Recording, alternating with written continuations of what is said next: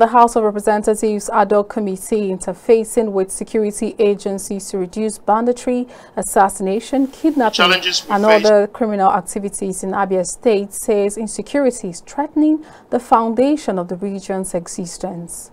This was stated by Obi Agocha, the chairman of the committee, House of Representatives in Abuja.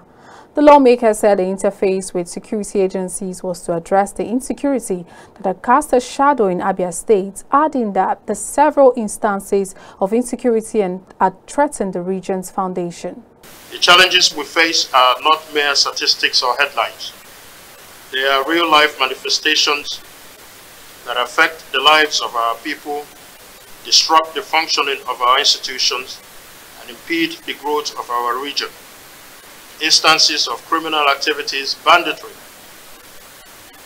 kidnapping, assassinations, and communal clashes and religious crises and threats to life have shaken the very foundations of our societies. As leaders and stakeholders, it is incumbent upon us to come together, transcending our differences to find sustainable solutions that will quell these threats and pave way for a brighter future.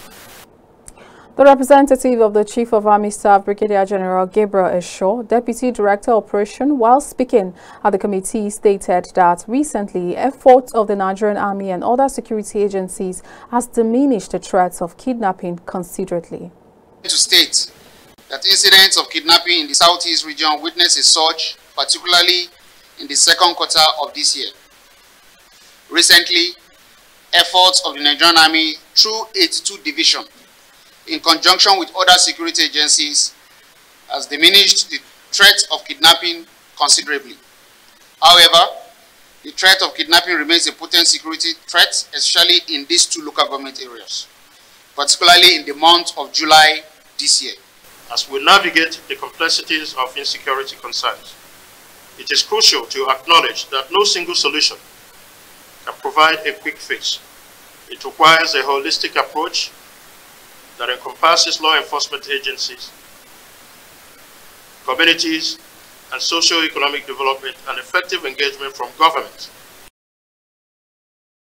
Revealed that most of the non-state actors such as IPOB and Eastern Security Network often come to commit crime in that area and disappear to neighboring states.